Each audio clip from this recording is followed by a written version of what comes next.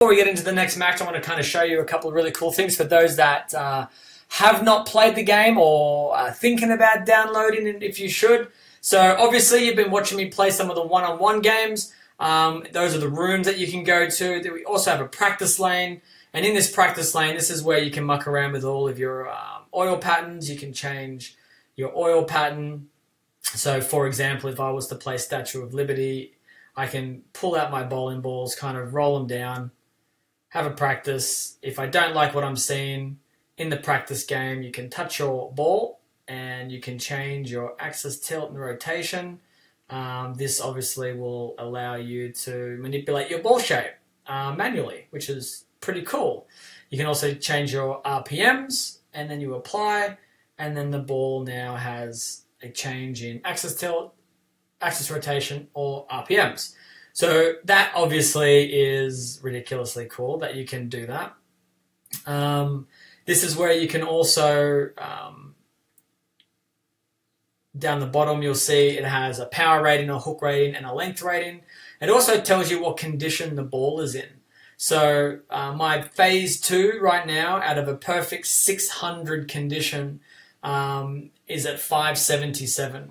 And what we're doing here is, as you use the ball in the one-on-one matches, just like it does in real life when you throw a ball down the lane, the surface of the ball is impacted by the oil, and over time the ball will hook less. And that's exactly...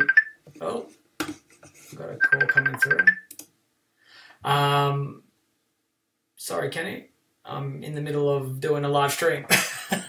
So that was really, really cool. That you can obviously restore your bowling ball to its factory finish, which I thought was really cool. Hold on a sec. There we go. What else can you do in the game? So apart from changing the oil, you can obviously go through your equipment. The shore lock is going to hook much more than everything else in my bag, as it does in real life. And that's one of the really cool things that I love about this game too, is, you know, these bowling balls, not only do they look like the real thing, you know, they roll just like the real thing as well. And that's something that I think is really, really cool. The high roads, the timeless balls, the shore locks, they all roll exactly as they would comparatively to each other in real life. So I think that's really, really cool. We can go to our arsenal and we can swap and change. So in my arsenal, I've got a few storm balls here.